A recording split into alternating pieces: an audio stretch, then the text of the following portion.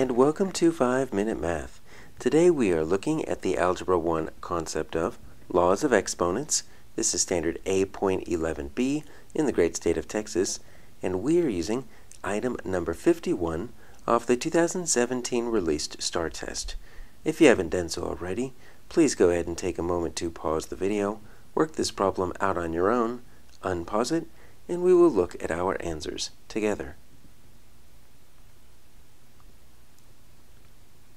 So, we need to find an expression that's equivalent to, that's a pretty big one here. And what I'm going to do is I'm going to kind of break this up into two sections. Let's deal with the 7x cubed squared. Let's deal with that first. And then we can deal with this x to the 8th. And then to the 1/2 power. Okay, that's kind of interesting. So, what we're going to deal with is, this is the power of a power. This is on your mathematics chart, your reference materials.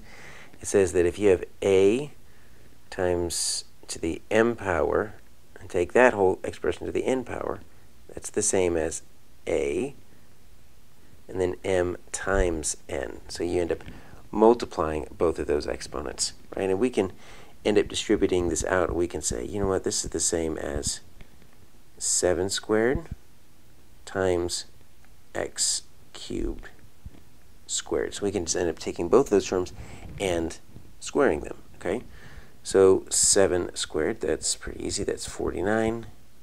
And then this x cubed, and then take that to the second power, that's going to be the same as this power of a power right here.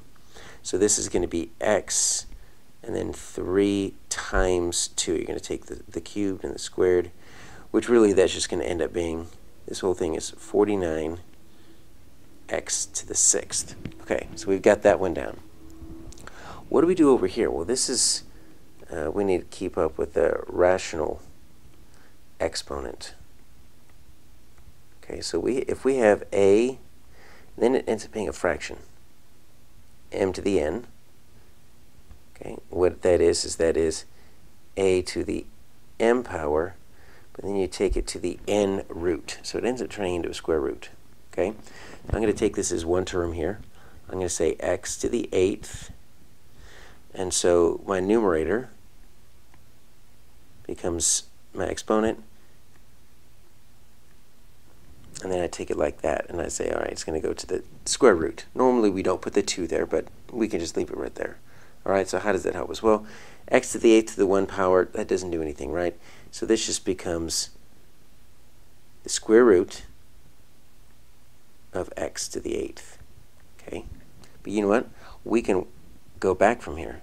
We can say from this form back into that. So we can say, all right, it's x.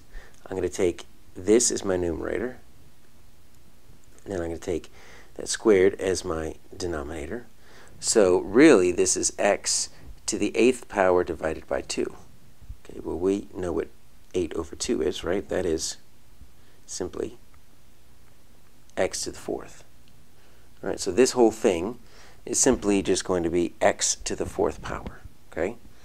So what we end up having together is we've got this 49 x to the 6th, and then x to the 4th. Okay? So this part comes from here, and this part comes from here. Now, what do we do with the two different x's? Well, that's the last one we need to look at, and it's called the product of powers. And if you multiply two powers with the same base, so let's say you have a to the m times a to the n, that equals a times m plus n. You end up just adding those two exponents. And the key here is the base. So we're not going to mess with the 49. 49 is just going to stay right where it is. But we do have the same base of x, the big number. So I'm going to take my x to the 6th and x to the 4th, and I'm just going to say x to the 6 plus 4. Because you end up adding those two when the two different bases are multiplied by each other as long as they're the same base. So it ends up being 49 times x to the 10th. And we do see it right there.